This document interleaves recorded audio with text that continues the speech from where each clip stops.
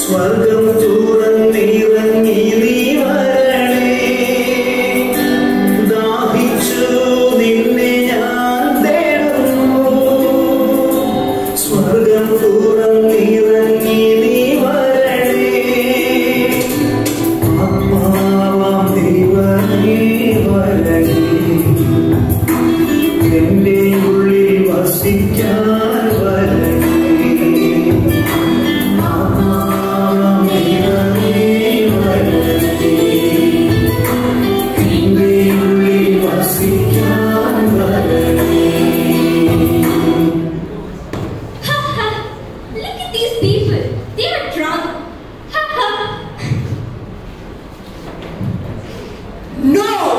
We are not drunk. It's just 9 a.m. We are calling the Holy Spirit. Fellow Israelites, listen to these words. Jesus of Nazareth, a man created by God, to you by miracles, wonders and signs, which God did among you through him, as you yourselves know.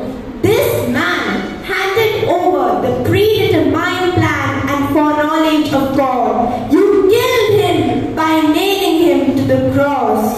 But God raised him from the dead, freeing him from the agony of death. It was impossible for death to keep its hold on him.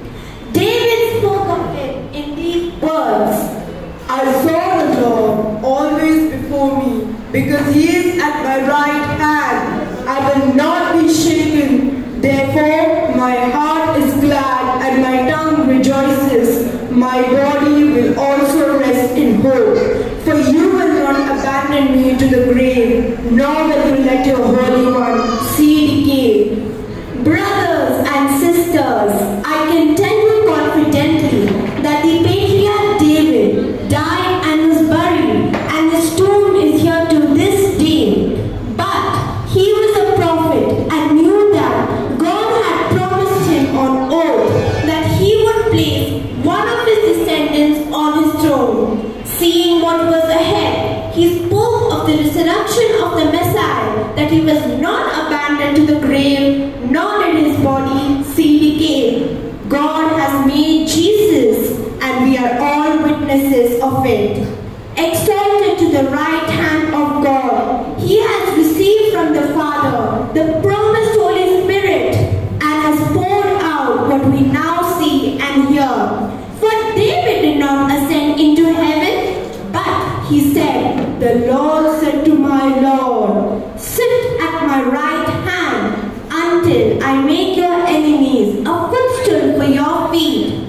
Therefore, let all Israel be assured of this. God has made Jesus, whom you crucified, both Lord and Messiah. I repeat, God has made Jesus, whom you crucified, both Lord and Messiah.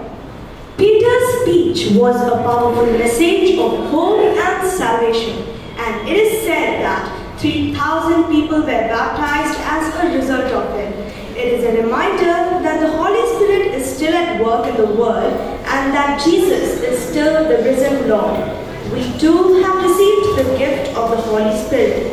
Let us become aware of His presence in our life and let Him guide our path. Let us be led by the Holy Spirit.